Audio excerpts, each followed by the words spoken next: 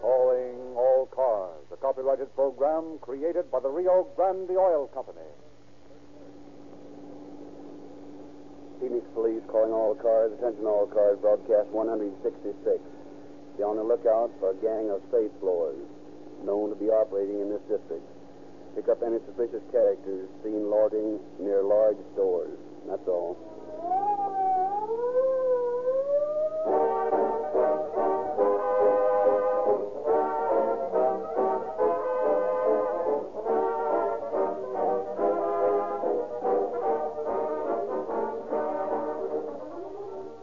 Mr. Field, you have taken the part of a police officer in a great many of these broadcasts, and have heard me tell time after time about our sponsor's product.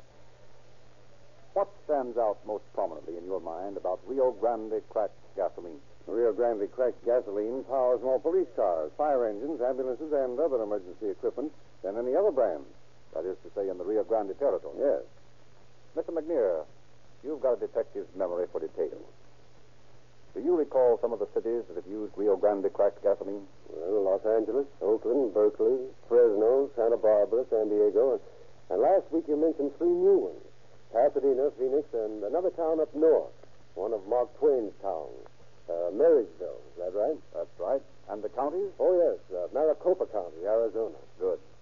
We mustn't forget Maricopa County, Arizona. Its sheriff's cars serve a third of the total population of Arizona. And then there's Santa Barbara County, Orange County, San Diego County, and many, many others. Mr. Lewis? Well, Rio Grande cracked gasoline gives police car performance in any car. Right. There's one more thing you gentlemen might have mentioned. The patented Sinclair cracking process. Rio Grande cracked gasoline is the only gasoline you can buy that is refined by this famous process. It breaks up gasoline into finer atoms, makes it burn more readily, more completely. The Sinclair cracking process is the reason for police car performance. It is the reason for Rio Grande's popularity among city and county officials. To our listeners let me suggest you try Rio Grande cracked gasoline. See your nearest independent Rio Grande dealer tomorrow.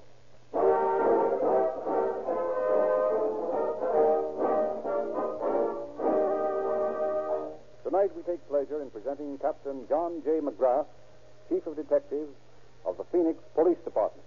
Captain McGrath. Good evening. Tonight's dramatization of calling all cars is a very good illustration of the reasons why 3-time loser law was put into effect. It used to be that a criminal could go out and commit a crime, and if was caught, serve the sentence prescribed by law, therefore walk out of prison to resume his criminal activities at will. And knowing this, they figured that crime as a career was a good living, even their short interruptions of 6 months or a year in jail. But 3-time loser law puts away different perspective of the situation. When a man has caught a convicted and the judge learns that it is his third offense, that man goes to Folsom, and he goes for life. He knows when he goes that he has no chance of a parole. If this law has been in effect when the chief criminal in tonight's story became to his operation, a great deal of time and money would have been saved.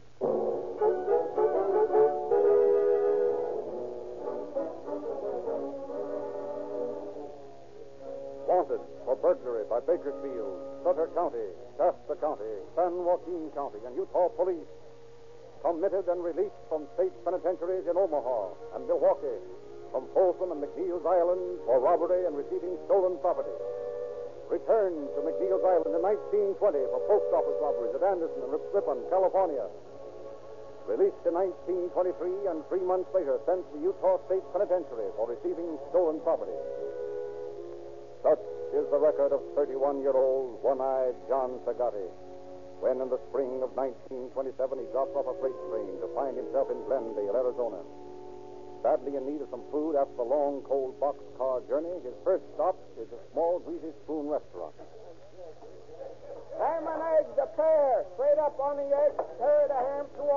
kitchen.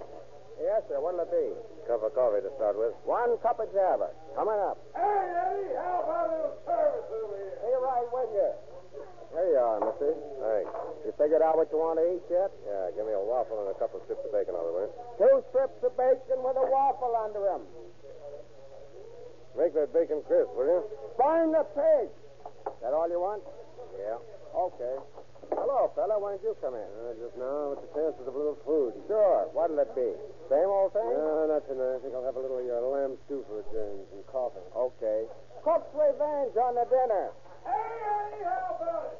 Do I get a little service or don't I?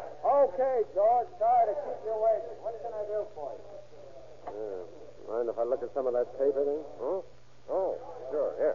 Yeah, thanks.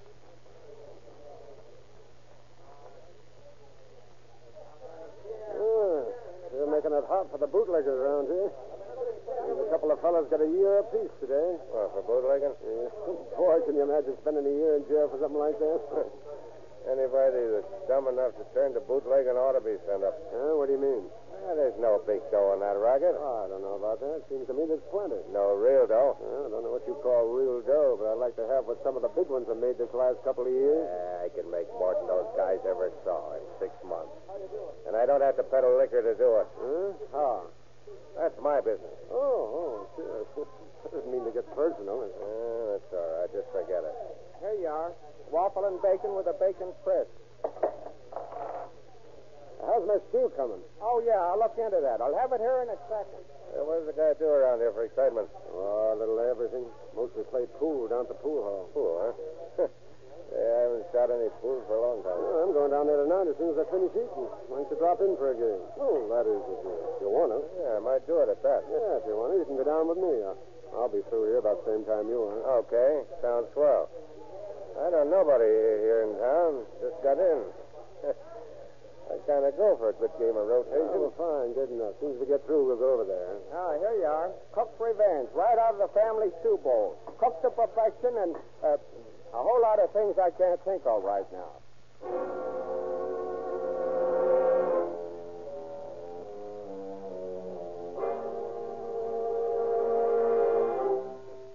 And a short time later, John Sagatti and his newfound companion, whose name he learns is Stanley Borowski, walk into a small pool hall, engage in a round of rotation.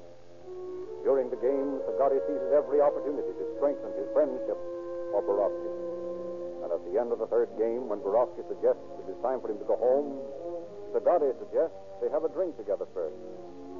And a short time later, the two men stand before the bar of a tiny speakeasy. Well, here's how. Yep, right. Not bad for what it is. Yeah, it's the best place in town.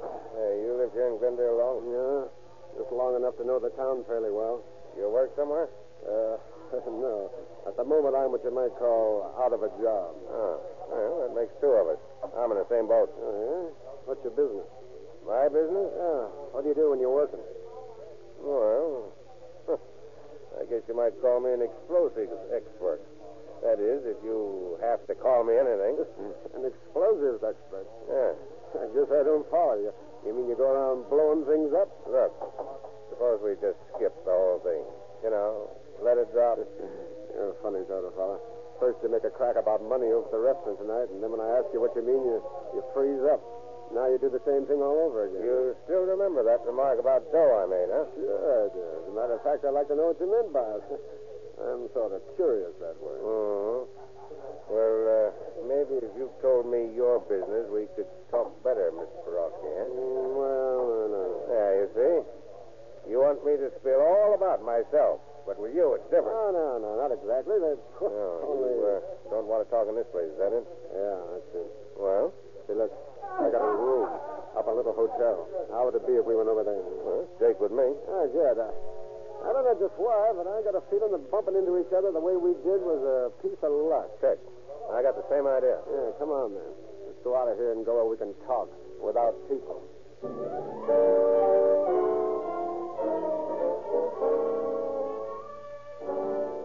And a few minutes later, in his hotel room, Stanley Borowski 29-year-old Russian listens with growing amazement as Zagatti unfolds his ideas on how to make big money without having to sell liquor.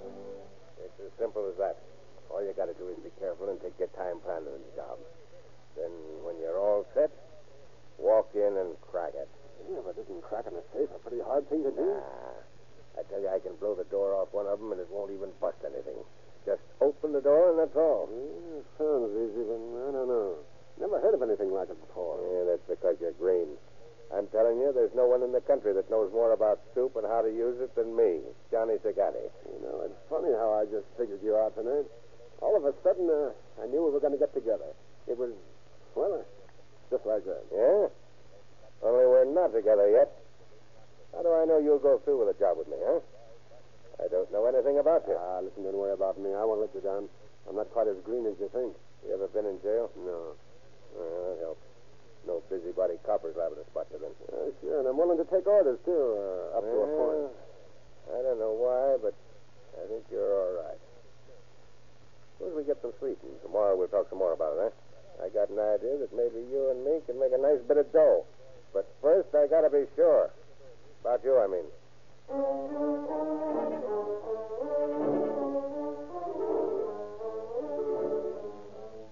And apparently, Borowski convinces Zagatti of his sincerity.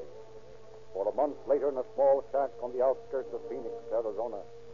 Now, here's the gag. I've got a joint spotted that looks right, but we've got a little bit of casing to do on it before we crack it. Okay. Where is it? On the corner of 10th and McDowell. That pay-and-take-it store. They do a good business. Unless I'm plenty wrong, there's a nice wad in that safe all the time. Yeah, but how are we going to get in? Well, I got that all figured. It's a cinch. The only thing we've got to watch out for are those merchant patrol guys. That's the first thing you got to do. Hang around until you find out how many of them there are and when they make their rounds. And how do I do that? By using your eyes. Nobody's going to notice you if you're careful. And if they do, what do you think I got those deputy sheriff's badges for, huh? All you got to do is flash your buzzer and say you're looking for someone. Okay. I'll go over to town first thing in the morning. That's the idea. While you're doing that, I'm going to see where I can get a little nitro and some shoes. That's all we need, the way I do things. Safe full of dough, little soup. My experience, and we'll be sitting pretty.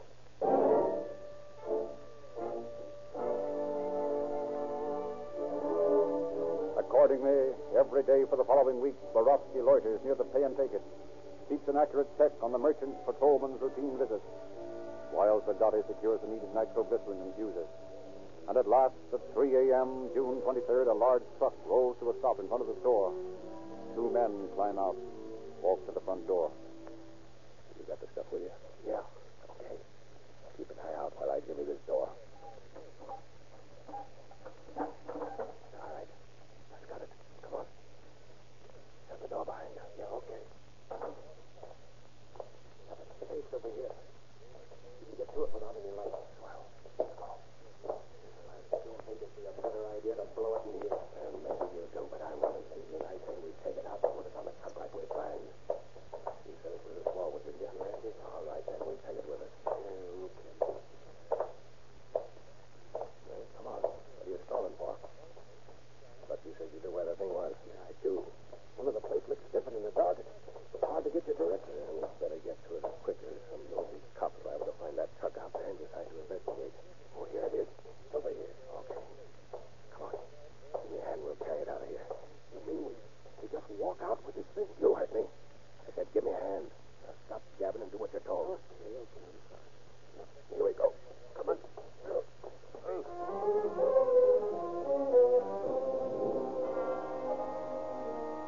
And carry it out they do, right out the front door to the waiting truck. Then, with their prize loaded on the back, they drive out to an isolated spot on the banks of the Grand Canal.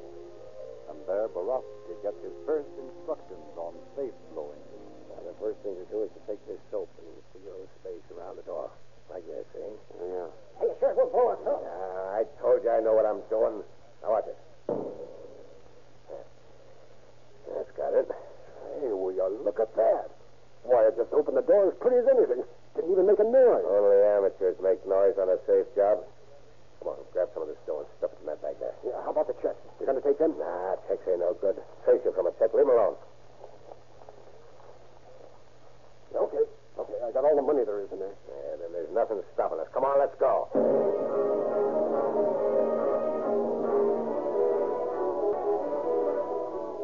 And early the following morning, back in town, a puzzled store manager stands before the place where his safe should be. Puts two and two together and calls the police. And responding to the call, two detectives arrive. Listen to his story. I tell you, Lieutenant, it's not possible. I saw that safe when I left here last night, and now this morning it's gone. Obviously. Did you notice anything else wrong before you found the safe missing? Nothing. How about the doors, windows? They've been tampered with? Well, I didn't open up myself, but if there had been anything like that, I'm sure the boy who did open would have told me. Uh-huh. Where's that boy now? Why, he's around here somewhere. Yes, that's him over there, by the cash register. I think we better have a talk with him, Ed. You don't think one of my own men had anything to do with this, do you? I wouldn't know. But it's a cinch that in order to carry that safe out of here, whoever did it will have to get in and out through something, a door or a window. And I can't figure anyone boosting a safe through a window, can you? Well, now that you put it that way, I can't, no. All right. Well, let's talk to that boy. Jim? Yes, sir? Come over here a minute, will you? Yes, sir. What is it? Jim, these two gentlemen are detectives. They want to ask you a few things. Why, okay. It's all right with me. Jim, I understand you opened up this morning. Is that right? Yes, sir. Did you notice anything unusual about any of the doors? No, sir. That is nothing except that... Say, wait a minute. There was one thing. The front door seemed to be kind of loose on its hinges when I unlocked it. Loose on the hinges, eh? Yes, sir. Only I didn't think much about it at the time.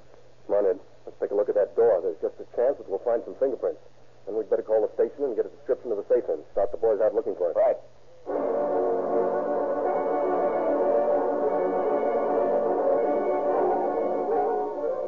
So the Phoenix police start the job of locating one missing safe. Hope to find some clue as to the identity of the burglars. And 2 hours after a description of the safe is phoned to headquarters, the phone in the burglary detail comes to life.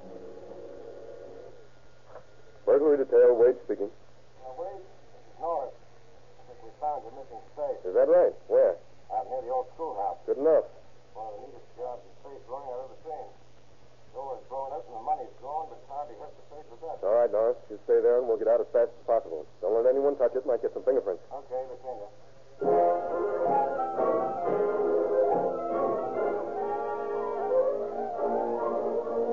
Informed of the discovery, Chief of Detectives John J. McGrath, accompanied by Wade and Detective Eddie Moore, rush to the canal bank, make a complete examination of the blown safe. But after a minute inspection, they find that there are no fingerprints, no clues of any sort that might help identify the criminal. The only thing they do agree upon is that this is the work of an expert. Accordingly, returning to headquarters, McGrath notifies all patrolmen to keep a sharp lookout for the suspicious characters, gives orders to his men to round up all known petty racketeers in the city, try to learn if any newcomers are in town.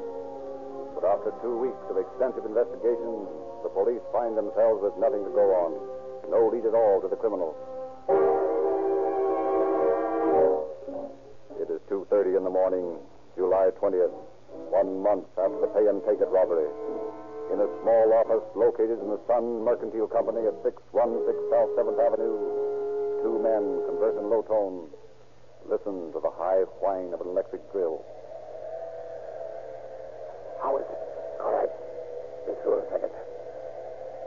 You got the crack soaked? Yeah, off at the top where you're working. Okay. You know, I gotta laugh when I think how we fooled the cops in this town.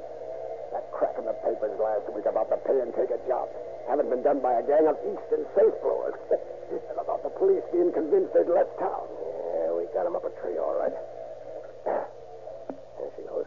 Now, take this drill now, Rhoda. Yeah, okay. I got it. Careful of that water on the floor. Don't get the cord in it or we'll short the works. Oh, yeah, I see it there. Here you are. Okay. Now we pour in a little like this. Not too much. Just the right amount. And it's primed. You got the fuse? Yeah, try it. Oh, what's the matter? Oh, I dropped it in that puddle of water there. Well, that's swell. It's the only piece we've got with it. Well, I couldn't help it. It just dropped. All right, there's no use crying about it now. We'll just have to go and get some more. It's taking an awful chance. Sure, but what else can we do? You can't blow a safe without a fuse. Okay, don't get hot about it. I'm not getting hot. Come on, let's stop gabbing and get back to Maud's.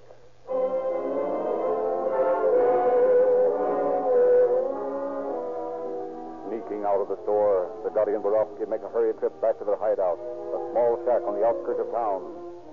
There they secure more fuse and return to finish the uncompleted job. But as they enter the office again... Hey, will you look at that? I thought you said you soaked the cracks right. Why, I did. Well, then how come the soup's all run out? Look on the floor there. Yeah, I see it. That means we'll have to load her all over again. More time, Lord. Well, come on, let's get started. Doesn't do it. Get us in. We'll stand around here arguing. Maybe you're right. I'll take some more soap and stuff it in the cracks. Make sure it's in tight. I'll soup her again. Yeah, okay.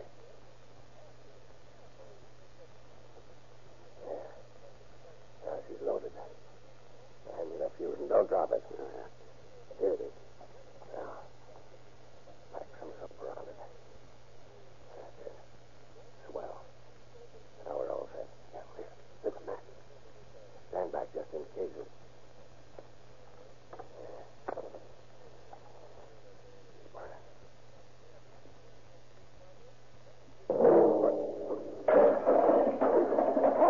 I don't know. Must have loaded it too much. Blew the door clear through the skylight. We better get out of here. Yeah, grab all the dough you can and let's get and move on. That crash will bring every cop in town on the run inside of 5 minutes. I've got all I can stuff in my pocket. Okay, come on, let's go.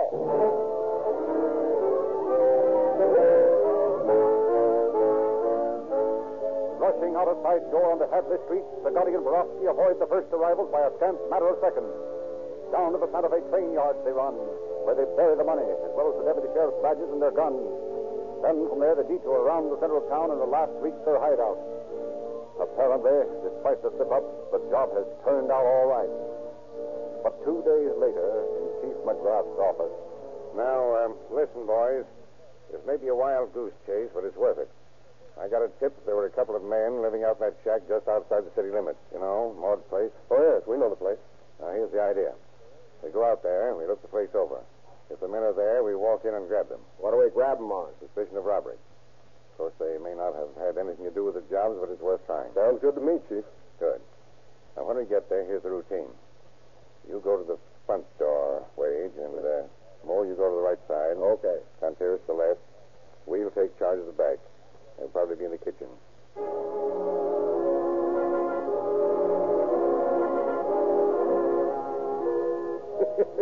You should have seen that safe door fly through the air, Marty. It was terrific. Nah, you boys are going to get in trouble someday. You're too smart for your own good. That's a hot one, eh, Johnny? Marty here's got to tell us how to do a job. Yeah.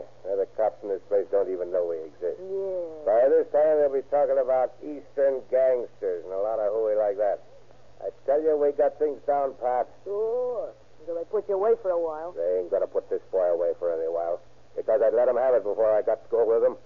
What do you think of that, huh? I think you're talking big. Yeah? How about you, Borowski? Did you let him pick you up without making a show, huh? Yeah, but I'll say I wouldn't. And all I can see is you boys think you're pretty hot. But I've seen hot ones before. I know what I'm talking about. Yeah? Well, you guys are real... What's that? I don't know. All right. You fellow, stay where you are. Get your hands up. I will. All right, Johnny, you'll keep both of it. Come on, boys. Twist these two. What's the idea of busting in like that? We ain't done nothing. David, any talking you want to do can be done Yeah, later. but we ain't done nothing. You boys are sure pretty sloppy cracksmen. What do you mean, sloppy? Just what I said. Clumsy, sloppy. You don't know how to super safe, right? Oh, yeah? Well, Johnny, here's the best safe crack in the country. If it hadn't been for... Shut up, you clumsy fool. Well, so we hurt the boy's feelings and he spills all over the place. Well, you can't pin anything on me for that. Maybe not. But I have an idea your pal here will talk more after he's away from you. How about it? All right. I don't know anything about it. About what? How about those jobs? About anything. I can see that. Come on, get moving. We'll make you talk more about this at the station.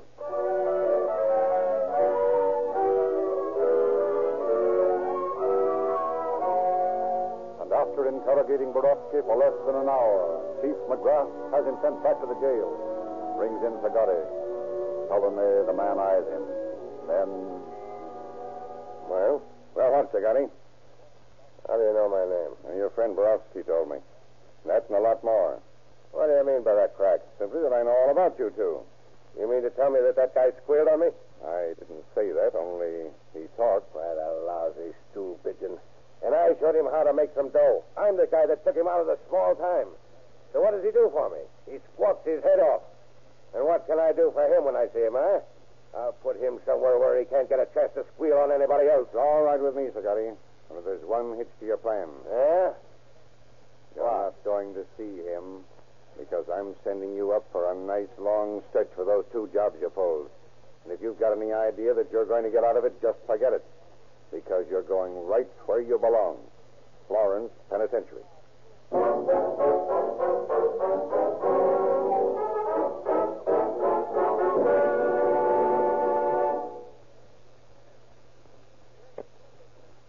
In September of the same year, John Sagatti and Stanley Borowski were sentenced to from 2 to 10 years in the Florence Penitentiary.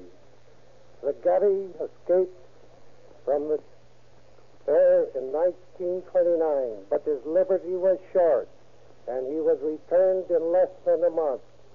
Released on parole a year later, he lost no time in returning to his old habits, and in 1930 was arrested in Miami after being shot during an attempted robbery. Borowski was also paroled, but he had learned his lesson and is now living a respectable life somewhere in the Midwest. Thank you, Captain McGrath. Independent Rio Grande dealers had a good year in 1936. From all over the Rio Grande territory, reports show sales increases for both Rio Grande cracked gasoline and Sinclair motor oil. And the new year has started off most favorably. For all this, the Rio Grande Oil Company is grateful to you Calling All Cars fans who have shown your loyalty to the dealers making these broadcasts possible. We hope you will continue to derive pleasure from Calling All Cars broadcasts, and we hope you will continue to derive increased motoring satisfaction from the products of Rio Grande dealers. Rio Grande Cracked, the Gasolina Police Car Performance, Sinclair Pennsylvania Motor Oil, and Sinclair Opaline, 2 thoroughly de-waxed, de-jellied lubricating oils, both refinery sealed in tamper-proof cans. Why not tell your friends about these superior products? We hope, too, you will continue to be entertained by Calling All Cars News, that bright, newsy publication so full of screen and radio gossip, detective stories, and other special features. It's about time for a new issue. Keep in touch with your independent Rio Grande dealer.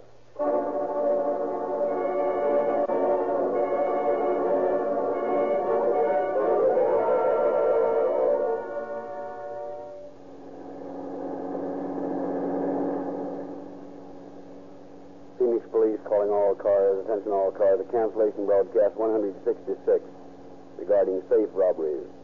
Suspects in this case now in custody. That's all.